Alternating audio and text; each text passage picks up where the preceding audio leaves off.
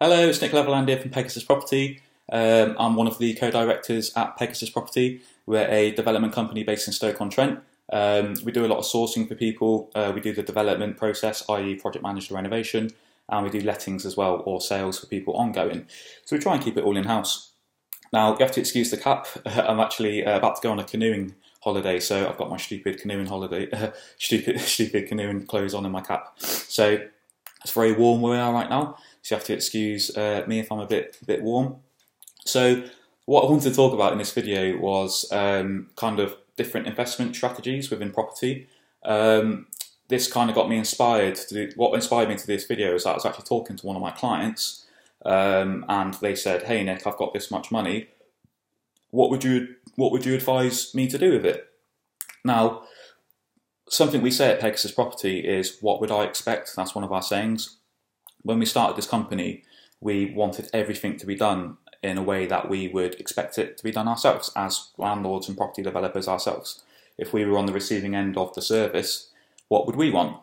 That might seem like quite an obvious thing to say, and it is, and I'm sure most people that run businesses think along the same way, but I think it was an important sort of premises to start the company on, because a lot of sourcing agents and people that project manage renovations, letting agents, a lot of them aren't actually property developers or landlords themselves.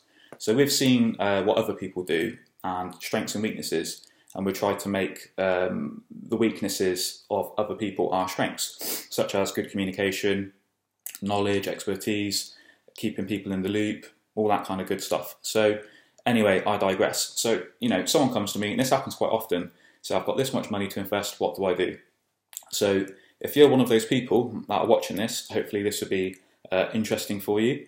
If you're not one of those people, but you want to be one of those people that want the money to invest, this also will be interesting for you as well. So let's just take, for example, somebody's got 200k. Now, what I often say to people is, what is it you want to achieve? People have got different goals. Everyone's different, right? So some people say, Nick, I want to have cash flow. I want to have a cash flow in portfolio, and I want to be able to quit my job ASAP because I want to spend more time with my kids, or I want more income so my kids go to a better school, whatever. Or you might be single, no kids, you want to go on holiday more, you want that freedom. Everyone's got these different reasons. Now, I mentioned cash flow because that is the reason most people come to Pegasus, is because we're in Stoke-on-Trent. What we've got going for us is that property's comparatively cheap in comparison to the rents, and that results in the yield being higher, so you get more return on your money. For example, I'm just plucking these numbers out of thin air.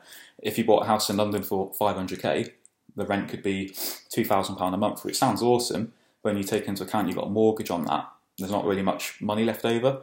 What London has got going for it is capital appreciation. So the houses are going up in value, or they were.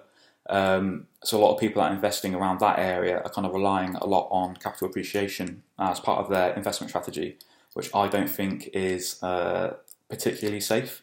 I'll tell you why. It's because if there was a housing correction, 20% say across the UK, in London that's a lot of money, whilst up north it's a lot less money, it's more bearable.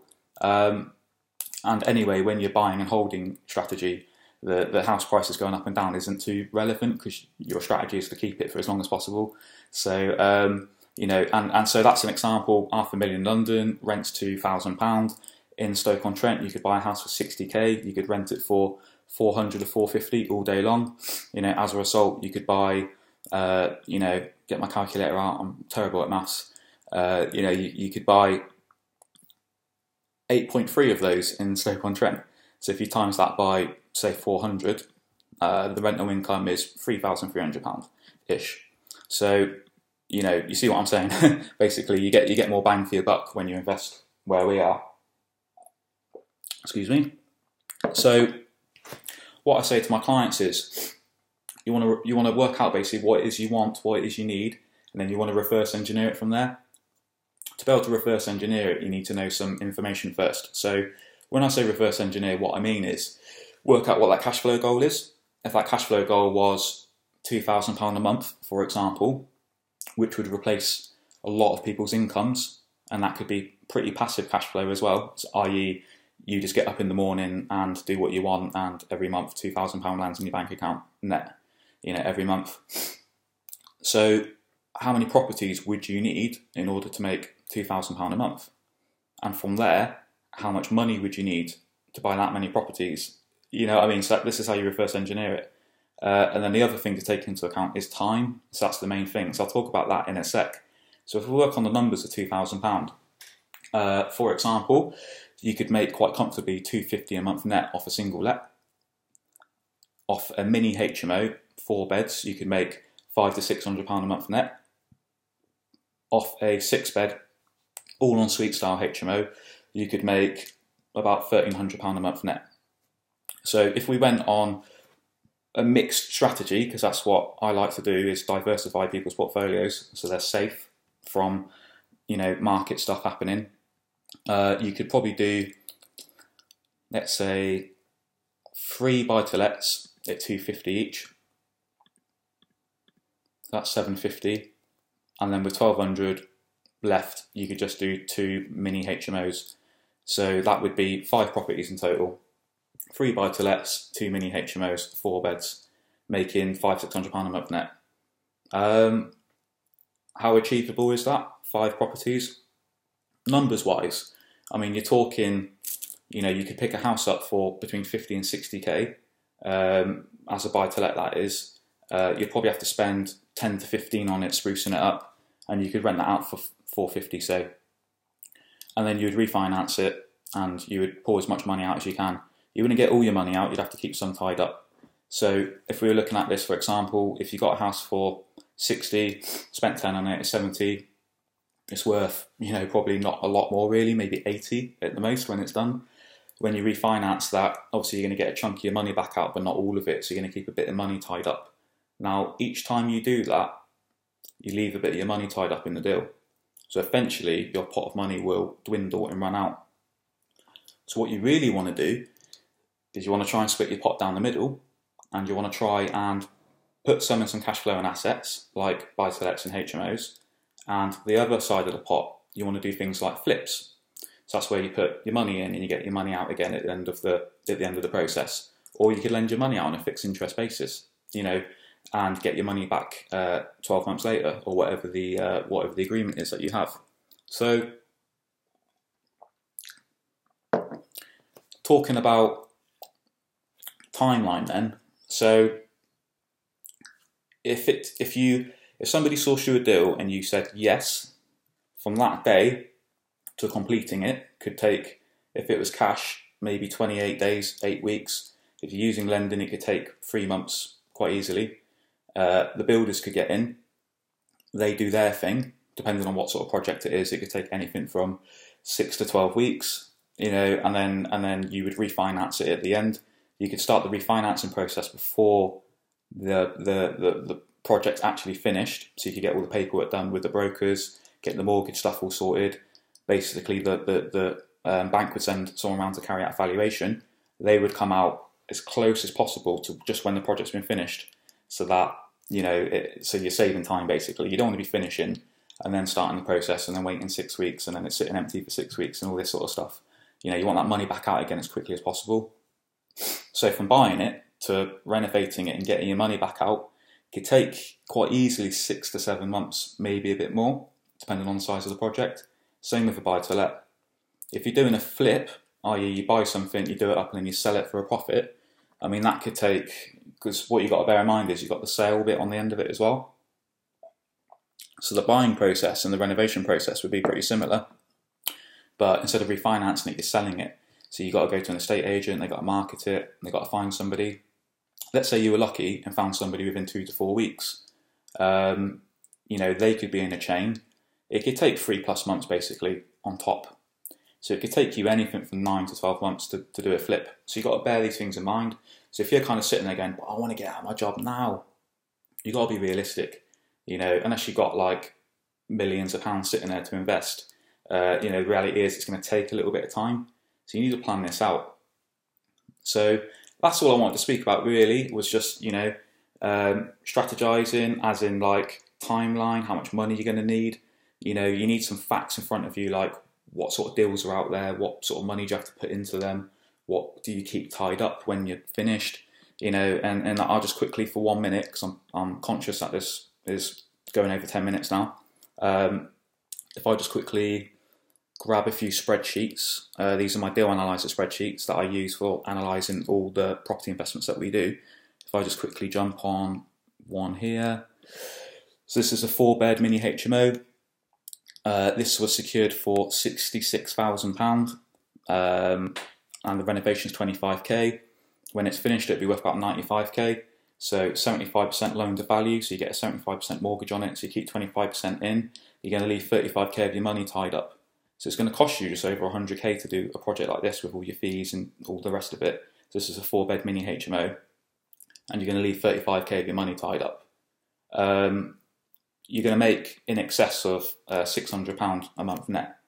So, you know, if you've got a pot of cash, you can think, right, if I had 200k, I could do one of these projects, keep 35k tied up. So I've now got 165k. You can then do another one, keep another 35k. So you could probably bang out 3 of these with 200k before you kind of like, you know, your pot would go basically, or your pot would be under what you would need to do another one of these projects. Then you could do smaller projects to keep going. But the point is that eventually you'd run out of money.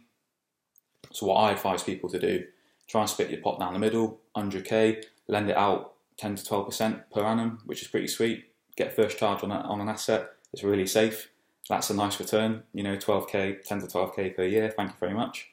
Or you could stick it in a flip and, you know, try and get 20k out or something, and keep that pot growing. Once that pot reaches a certain point, you could then release down some funds into your cash flowing assets. You know, the assets that you retain in order to cash flow money. So hopefully that was helpful. I hope that's not burst any bubbles. Something I will quickly touch on is that the golden egg deals, as I like to call them, are the ones where you get all your money out and you get to keep it and get cash flow as well. You can try and gear these properties up more, i.e. from 75% up higher, like 85% and stuff like that with buy-to-lets. Kent Reliance do a mortgage product which is for HMOs, and they will allow you to go up to 85%, but the interest is quite high. If I just quickly dial in 85% on this deal analyzer and then put in the interest rate. Yeah, I mean, you're leaving 25k tied up now instead of 35k, but your cash flow's just dropped £150 a month. So it's something to bear in mind. You know, and if you over gear your portfolio and something happens in the market, just be patient, just be careful. Invest with different people, spread your bets, different companies, different strategies. I would not recommend investing in one area with the same strategy again and again, because a little thing could change.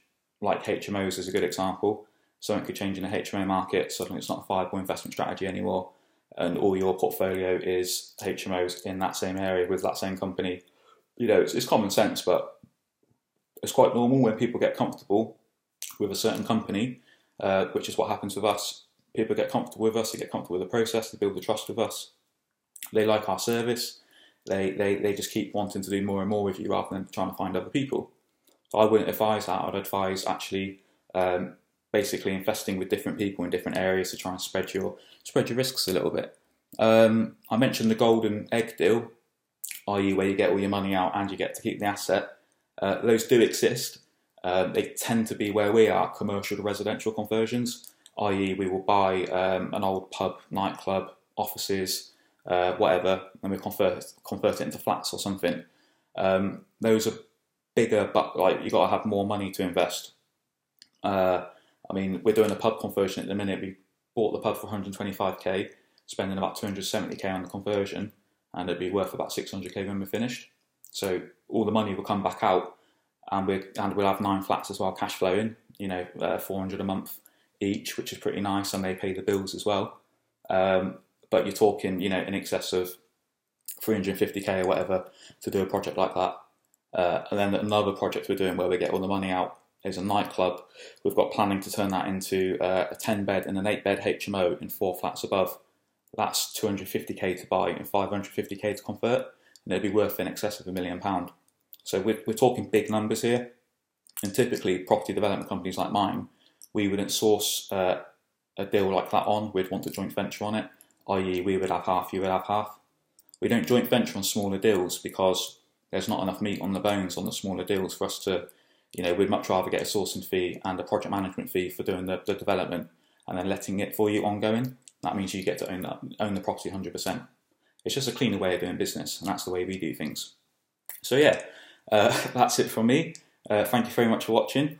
Just a few cheeky plugs. We have got a workshop that we run, which is every sort of 6 weeks. A lot of our investors actually come on our workshops initially to check us out, and then they decide to invest with us. So we basically meet for coffee in the morning. It's always on a Saturday. We have coffee, we introduce ourselves, a bit of networking, and then we go out in a minibus and we drive you around all the projects that we're doing. Not all the projects, because we've got 19 projects under renovation, but we take you through different variations of projects, explain how we source them, how we project manage them, all our systems, financing. Basically, it's a real touch and feel, behind the scenes look at our company. So you're welcome to come along to that. You can buy a ticket. I'll put the link for the page in the description. And yeah, I also mentioned a deal analyzer, which I was looking at whilst I was talking. You can buy that off us as well. That's really cool. And yeah, that's it. I'll end this video now because it's dragging on a bit. So thank you very much for watching. Really appreciate you giving me your time. Give us a thumbs up. Drop a comment in. Tell us what you think. If there's some other subjects you'd like me to cover, please let me know. Thank you. Bye.